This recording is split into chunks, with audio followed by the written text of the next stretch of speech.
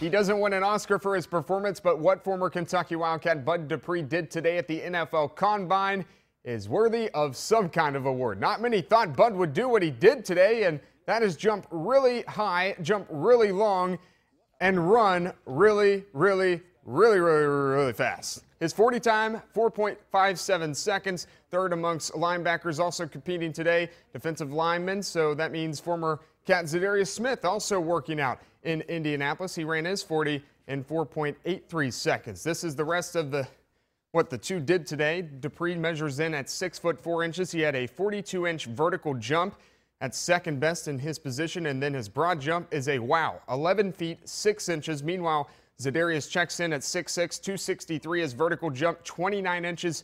He also had 23 reps on the bench press drill. 27-0.